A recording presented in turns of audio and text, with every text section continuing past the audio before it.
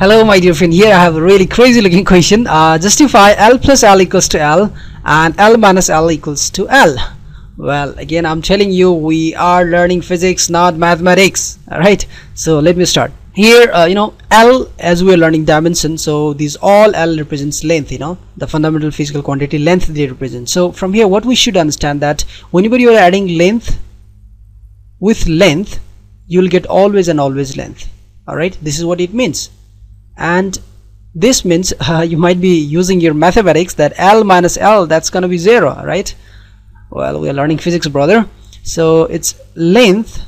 So whenever you're subtracting from length another length, then you are supposed to get a length again. Alright, you got it. It's something like, you have some cows, and from those cows you're subtracting few cows, then definitely you'll get some cows. You won't get here buffalo. Do you think you'll get here buffalo? No way. From cows, if you're subtracting cows, you'll get cows. Alright, let's say you have some cows, a couple of hundreds of cows, and few of them died, then again you'll get cows. The left one will not be buffalo, so it's simply this means. Alright, we should not think this as a mathematically. If we were learning mathematics, I might have said, oh, yes, you're right, because x minus x, that's 0. Alright, yes, but the same length, if you subtract, then definitely you'll get 0. That's also one good point. Okay.